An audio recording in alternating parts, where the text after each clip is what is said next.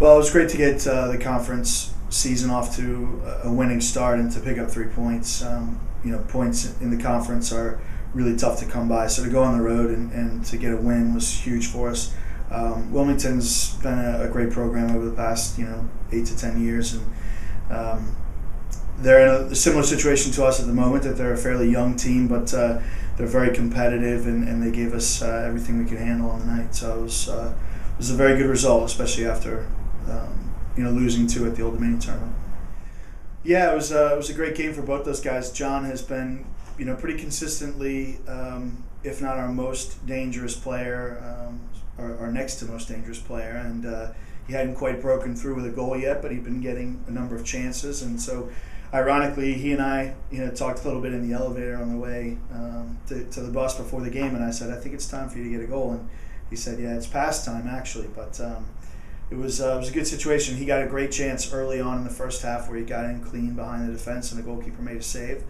We were a little concerned that would affect him psychologically, but he stayed in it, and when he got the next chance, he buried it, and ultimately it was the game winner.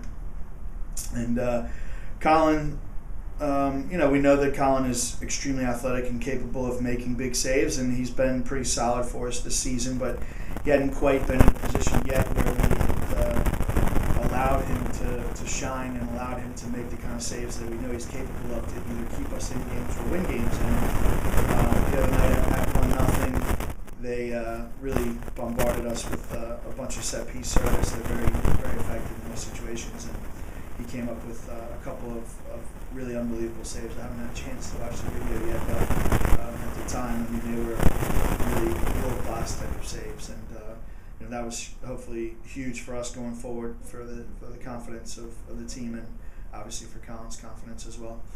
Well, again, UNCG is another program that's had a lot of success over the years, and we've played them fairly consistently over the years here. They were probably the team that gave us the most trouble last year.